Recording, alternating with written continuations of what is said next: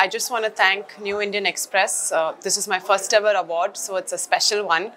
But to be honest, when I see all the other women who received this award tonight and all that they have achieved, I feel I have a lot more to accomplish. So I don't see this award as a recognition of what I've achieved so far, but as a motivation to accomplish so much more. And lastly, I just want to add, I wouldn't be here if it wasn't for my father, who's constantly pushing me to do more and do more and be better.